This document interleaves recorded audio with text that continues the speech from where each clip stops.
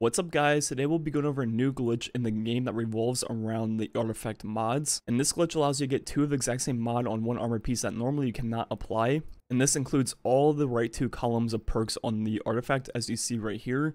All the other ones aren't armor mods or just reload perks, so they don't work quite the same as the right two columns. And some of these in this column are more than 5 energy, which means you cannot equip 2 at the same time. For example, heavy finisher is 7, so obviously you don't have 14 energy in one single piece of armor. I'm gonna link to the original person I saw doing this that I found yesterday, and I believe it is the original source, so go ahead and check him out. But this is how you do it. Normally, if you go to a piece of armor, I'm gonna unequip all my stuff first to show it off. If you try to put on 2 of the exact same mod, it just simply won't let you, as you see right here. Put on 1 breach refractor, then try to put on the second one, and it just is grayed out and will not let you. It says similar mod already applied. But there is a glitch where if you put on an armor piece with no mods in it at all, as you see right here, there is nothing applied anywhere in any slot.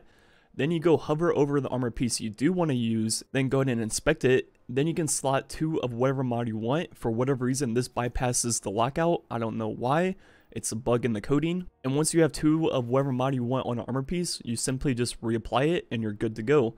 And like I said, you can do this with any of the mods on the artifact. It is not the normal Armor 2.0 mods, only the artifact mods that this works with. And some of the notable ones are Breach Refractor, like I just showed off, then also the same one with the melee.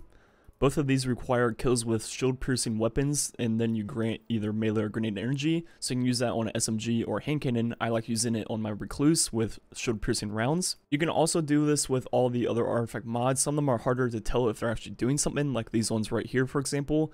But another really good one that you can pair from the Deaths, which increases your Void super damage if you are weak when you pop it. So showing off some of these combos and how they stack, first with the Breach Reactor, which will be the grenade on shield-piercing kills. First with only one of the perks active, getting 5 kills as you see right here in the Tribute Hall. I'm going to roughly get maybe like 40-ish% of my grenade back. Now if I go ahead and put on the chest piece with 2 of them on, as you see right here, and do the same thing, get rid of my grenade energy, and get the same 5 kills again. And now as you see, I'm getting almost double, probably a little bit over double of my grenade energy per kill at roughly like 70-75% of my grenade. Now we can also do the same thing with the ballistic combo, which is the exact same perk but for melee.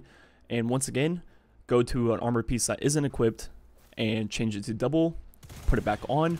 Now with double ballistic combo, I get my melee in almost 4 kills flat. It takes 5, and my strength isn't even that good. I have tier 4 strength, and the higher your strength or your discipline, the more energy you'll get back per kill. Another crazy perk to double up on is from the Deaths, which will grant bonus void super damage if you cast while critically wounded, and it lasts the entire duration of the super. And this one will be a bond perk, so you need 10 energy on a bond, fully masterwork bond.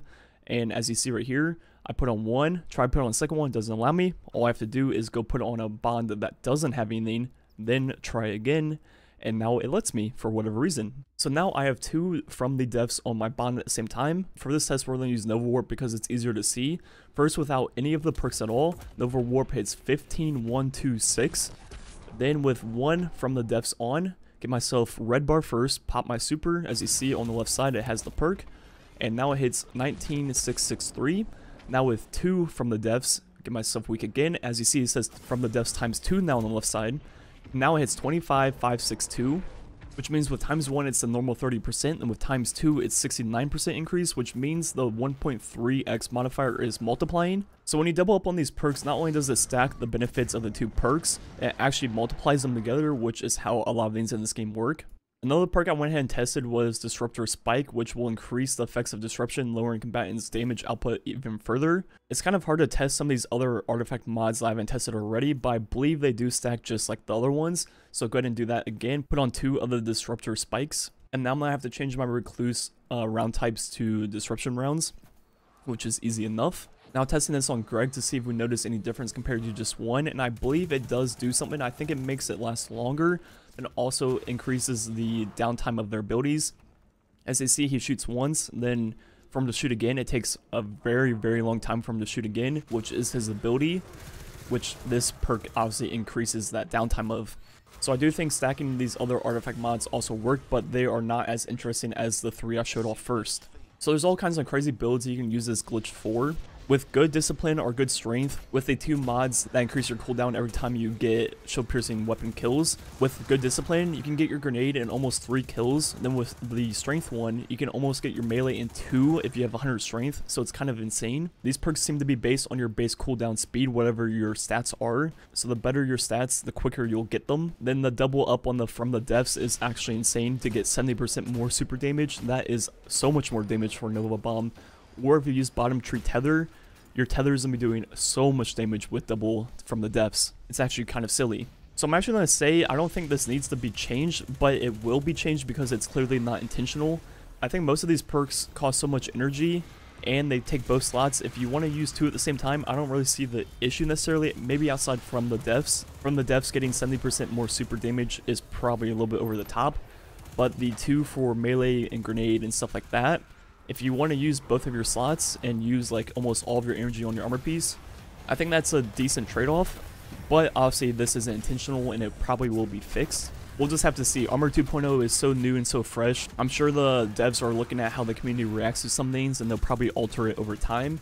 I personally believe you should be able to double dip in any mod anyways, and the best way to balance that is just making the really strong mods obviously cost a lot of energy. That way you can't double dip, or if you can, it's like 5 energy and it requires all of the armor's energy to be able to double dip in that perk. So that's my stand on this. I think it's actually okay, but obviously it's not intentional, so more than likely they'll fix it pretty soon. With that being said, make sure to have a little bit of fun with this. The grenade build I'm using on Warlock, which I want to make a different video on because it doesn't actually require this glitch to be good, so I didn't want to put it into this video. I want to make it its own thing. Let's just say I'm getting my grenade very quickly as you see in this pug event. Anyways, let me know what you think about this glitch in Armor 2.0 so far. Do you agree with me that you probably should be able to double dip if you really want to?